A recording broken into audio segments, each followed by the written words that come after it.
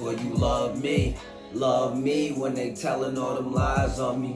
You told me you would ride for me, hold them tears, don't you cry for me, don't you cry.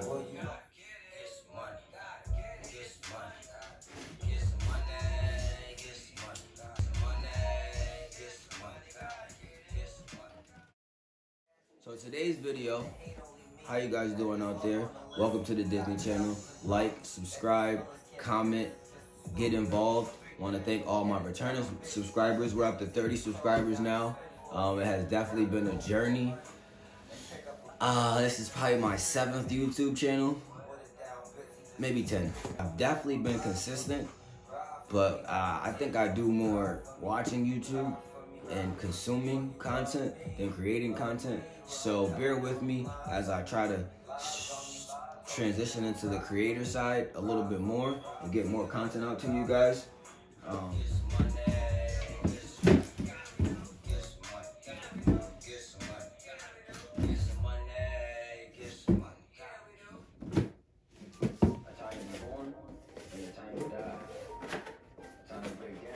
And a time to build up. Tripod microphone, boomstone.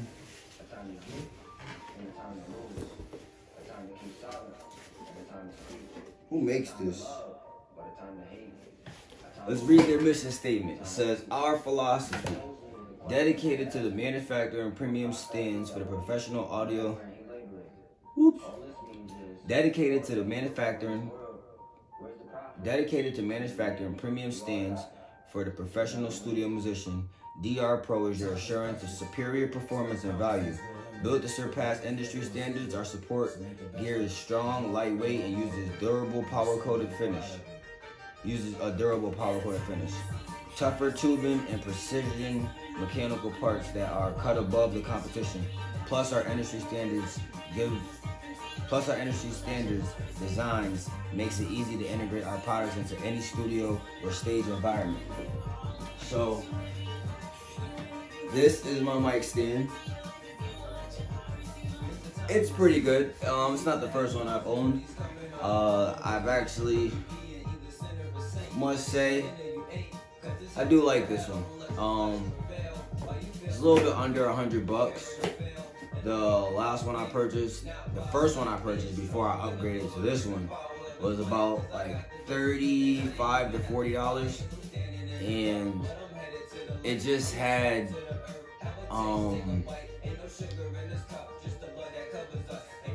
it had less than ideal parts. So some of the plastics and little tubing, and like how this said that they make this with tougher tubing, for sure. You get what you pay for.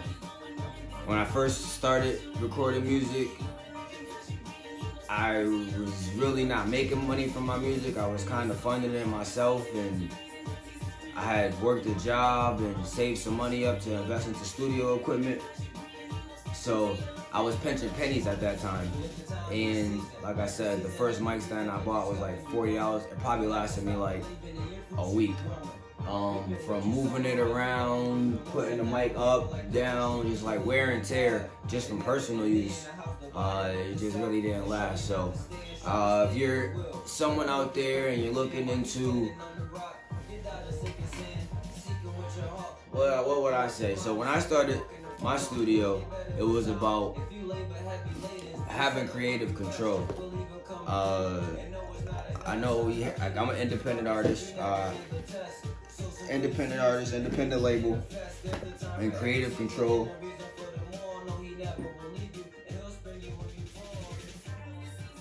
Creative control is still one of the greatest assets and pros to being independent. Being able to create at your own pace, being able to put the content out that you want to put out to the world on your own time and within your own space and life, pretty much, is why I enjoy being independent. Now, there is some downfalls to it, like pitfalls that come with being independent. Things like purchasing a mic stand that I'm not gonna say it was a waste of money, but in all actuality, it was a loss. I made an investment, and it wasn't a good investment. It did last for some time. I should have recorded. I should have went to school for accounting, so I could have at least determined how many songs I recorded when I was using that other mic stand.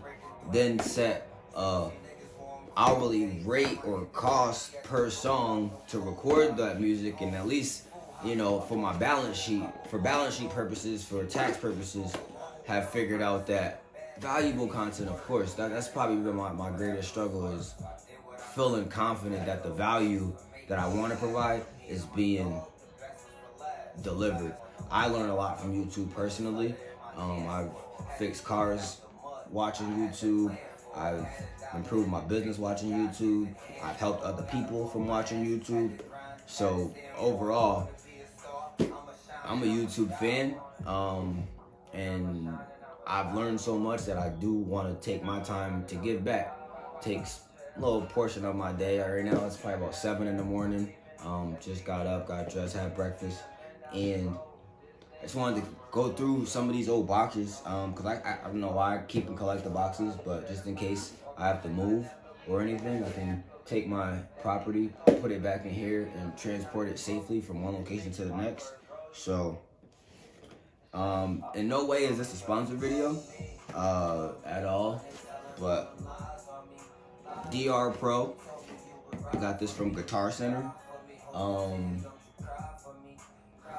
This is good. Wouldn't say don't get another brand.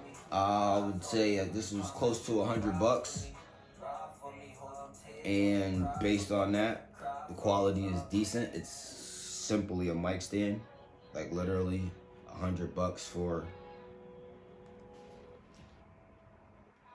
a couple pieces of metal and rubber. It's the hardware that I think I really end up paying for. These nuts and bolts, these little metal pieces, things that could be plastic that are metal. It's probably why the price difference from the other one, which is about $40. So DR Pro, get you a good mic stand, especially if you're gonna invest into a microphone. You know, microphones can range from anywhere from $100 to $1,000. So if you're gonna invest into a microphone, you at least want a sturdy platform to put it on. You don't want this thing falling over and doing things that it shouldn't do, and, you know, messing up the components that could possibly be in your microphone, and that can, you know, change the sound of your music forever. Hey, who knows? You might like the sound of a distorted mic. It's art. Do you. Next, we have my favorite. So, at my old studio, we had HS7s. A little bit bigger. Or no, I think we had 8s, HS8s. A little bit bigger, louder sound. A lot came with the HS8s. There's bigger and more expensive. For this studio space, I went with the HS5s. For one, with the 3s or 3.5s, whatever comes smaller than this, you're really not gonna get a lot of bass. And that low end is kind of important with the kind of music I make. So these actually do provide a little bit better low end bass frequencies, and as well really flat when it comes to listening. It's like really true to sound. I find myself sometimes having to tweak the mixing from here, like when I listen to it. Well, first I mix it from my headphones. After I mix it from my headphones, I mix it for the speakers. After the speakers, then I mix it for the car. And then after the car, I mix it for the cell phone. So about 4 different mixes, and get a blend and balance of the 4 that kind of fits them all, before I go off and, you know, then get it mastered and mixed professionally. I like my sound. I get it pretty true to where I want it to be. Usually I'm paying anywhere between $50 to $100 to get a song mastered. I don't send every song to get mastered. It's more or less the ones that I'm gonna use for music videos. If I'm gonna shoot a music video, then I probably will get the song mastered because I'll be using the audio and other you guys know what I mean. Yamaha HS5s. These were running about 200 each plus tax. Like I said, I had the 8s before. Very bulky, very big. Besides that, there's not really much of a difference for me. Like I said, I'm mixing every song 4 times, and that alone, just the time that it takes to do that, the effort that I'm putting into those different mixes gets me a pretty clean mix where I probably could make it with just headphones.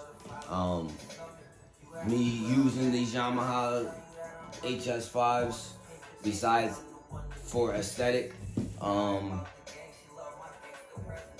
I really couldn't tell you. They're good speakers, highly overpriced.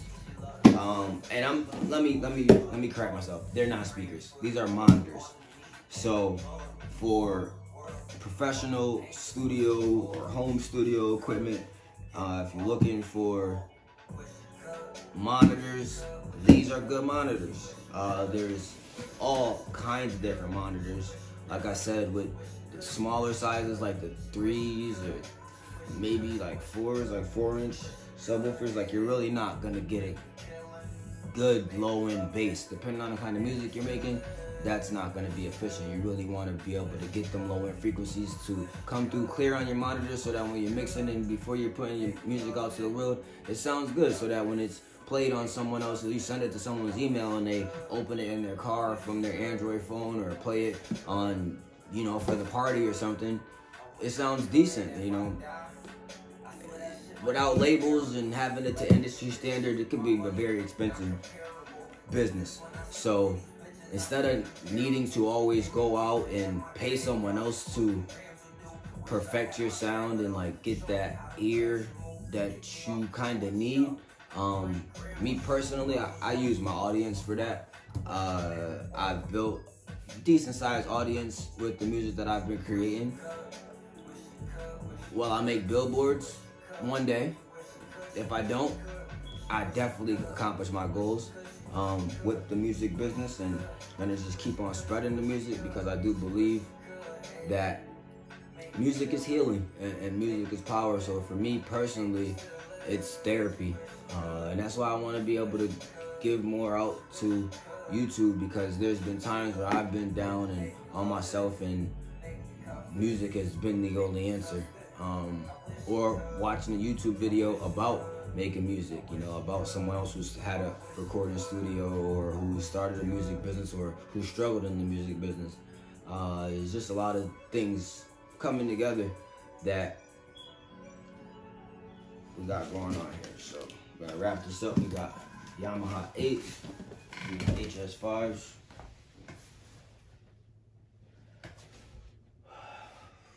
Microphone.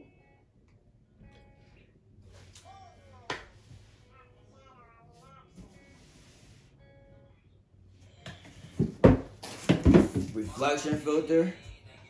That's what this is. Again, this is one of those aesthetic things. I've mixed plenty of music without having used a reflective filter or without being in a completely treated room. Truth be told, it's aesthetic. It brings that studio feel, that studio vibe into my environment. So it helps me feel more confident about what I'm doing. It helps me connect to the music more. So when I'm not connected to the music and not connected to what I'm doing and into the industry, I produce better music. I produce better content. So, and being connected in that way aesthetic matters. Make sure you're always paying attention to the little things. This details can't be mimicked, or details can't be taught. You know, everyone. The best way I can describe aesthetic in a business and how I want to describe it would be almost like an integrity to the craft. Like, shit has to make sense. Like, there's no point in me fucking doing anything without it making sense. And that's not necessarily money in all regards, but you know, the systems, the powers that be do exist for particular reasons, and in those reasons, things gotta make sense. So it's like $100 for this piece, $300 for that piece, $100 for that piece, $150 for that piece. The program's $300. Like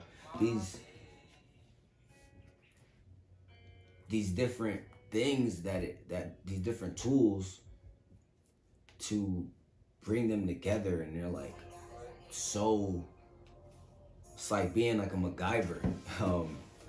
And then, you know, there's YouTube to share it with the world. So even if I created some music today and I wasn't 100% satisfied with the quality that I reached, or wasn't 100% behind it, or had a fan, or had a supporter, still confident enough to put it out there and let it inspire. And that's really what it's all about, is inspiration, inspiring myself and inspiring others. Some people, it's hard to get up. You know, mental health awareness is very big and is real. So, you know, just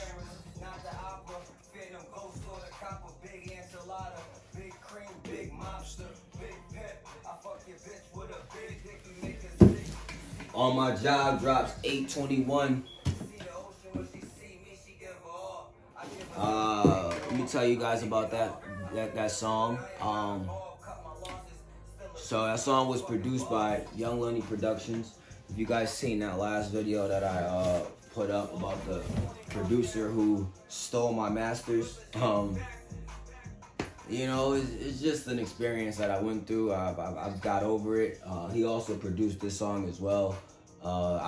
During that time, I was a little bit conflicted, and I still, you know, I'm still talking about it. So I still have a connection to it. But during that time that we were working, we produced together, you know, numerous songs that I'm connected to, that I actually put the same quality that I put in all of my music. I met those tracks with the same quality. So because of that, I am gonna move forward in that process and move towards rectifying the communication and situation between me and said producer and said time, hopefully without anything to have to go through any court process or anything like that. If it comes to that, and that's what it takes for us to mediate the situation, then, you know, we'll get our attorneys get our attorneys involved and take care of things that way. For now, I do not believe that is the way to go. Like I said, being an independent artist and label, these is kind of the times where this power is being able to be exercised. It's like, what choice am I going to make? Why? And when I stand on it, what is going to be the consequences or adverse consequences for those decisions? So music like this, I feel like it's to push the culture forward. Like I said, it was produced by an engineer and by a producer who I leased the beat from. Recorded at their studio, and I was sent the master recording when it was over. On this song, smooth transition, all the contracts, all the paperwork, everything was fine. It was another song where we ran into some hiccups, but this one's coming out 8/1/21. I'm really not going to be putting too much promotion behind it. It's more or less just releasing it, letting my audience know what's coming out. It's great music. I wrote this song about 90 days ago. So as you can see, releasing like on a 90 to 120 day turnaround time.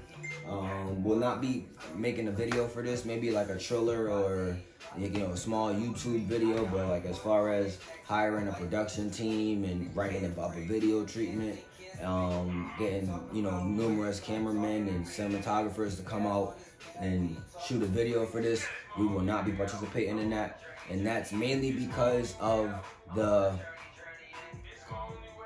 things that transpired in the recording process. It's just not a smooth bet for me. It's just it wasn't like the seeds weren't planted on the ground and I would have wanted them planted on. Very, very, very, very, very authentic music to me, to who I am, to my core, to when it was created. But when this was created versus the time and the space that I'm in now, this music has changed me. So I could go back and create a video and visual for it I hope that this music is able to offer what it offered to me to the world, and in a positive light, because this music has definitely had its toll on me in a negative sense. I ain't gonna say negative, but I learned from it. This music that I created, I was able to learn from, and the only way that I was put in a position to learn was by making a mistake. Should I give you guys a snippet? I mean, it comes out tomorrow. Disney don't fall in love. Yeah, I think I will.